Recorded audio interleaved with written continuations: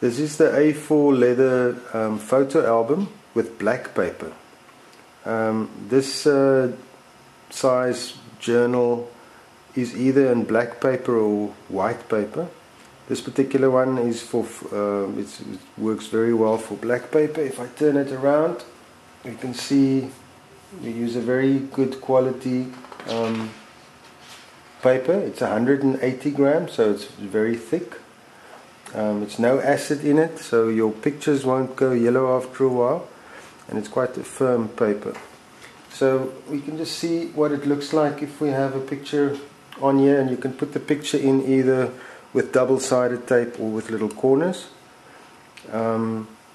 Just to go back to the journal itself, to the photo album itself, we see it's got screws here, so you can replace the paper, or you can if you maybe feel like it, you could do that.